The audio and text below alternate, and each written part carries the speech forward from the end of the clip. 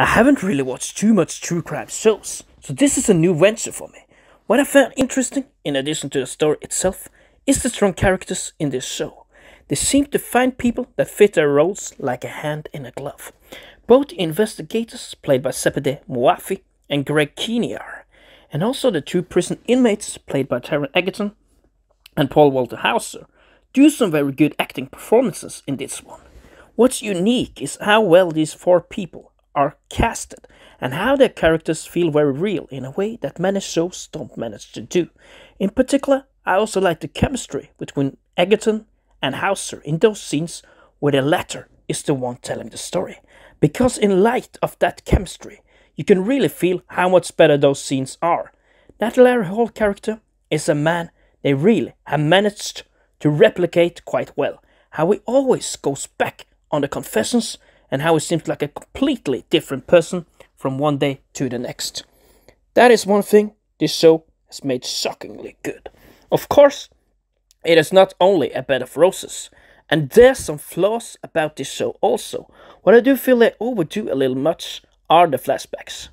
In some of the episodes, especially in the fourth episode, I feel they rely on them a bit too much to tell the story. Of course, at times it may give meaning, but the fourth one was an episode I felt was a little messy because of all the flashbacks. The episodes where they downplay the flashbacks, yes, they are still there, like in the fifth episode, but do not steal the real focus of the story. Work better. For character building, I do get it, but sometimes you also see the same flashbacks in the next episode as you saw in the last one. And then the flashbacks kind of lose their true purpose. The sixth episode, where the flashbacks is kind of more told as a traumatic dream from the Jimmy Keen's character's point of view, is one episode where I feel they work much better, because I like the more intense way they mix awful stuff into the dreams which are not real. The last one is also the best episode, where Jimmy finally manages to get the last real killing blow, confession, out of Larry. He was hoping to win the appeal, but now he wouldn't anytime soon. You also really for the first time saw him as a real beast in the last hour, in the scene where he strangles Jimmy and even his brother realized he couldn't cover for him anymore. But it is a great true crime show in the way it reels you in. Those first three episodes are something that makes you really interested. The story itself is very unique. How another criminal suddenly gets the opportunity of a lifetime. At first, of course, he is very reluctant, but that's also one fact that makes you very interested and intrigued.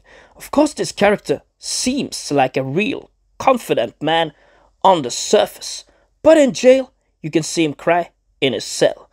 After all, one might say he had been through hell and survived. That's also what I like about the character, that you not only see him on top, but also far down the bottom.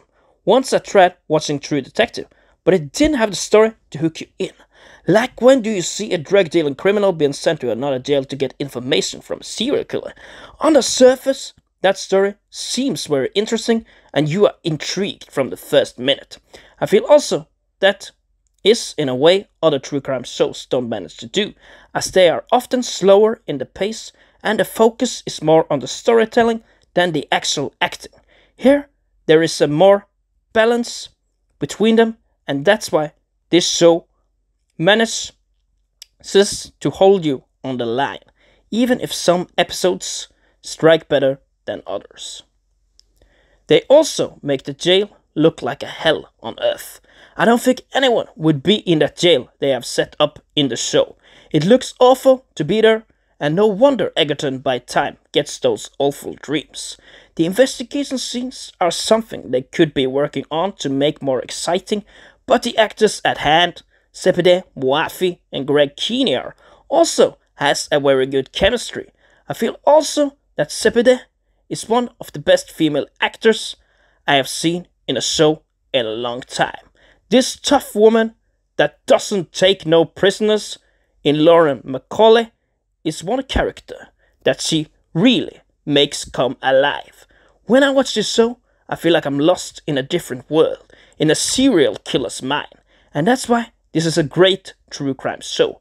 So much about him is shocking, and the portrayal of some of his stories are simply really scary. So anyways guys, this is 7 for me, and if you haven't watched the show, you should really start today.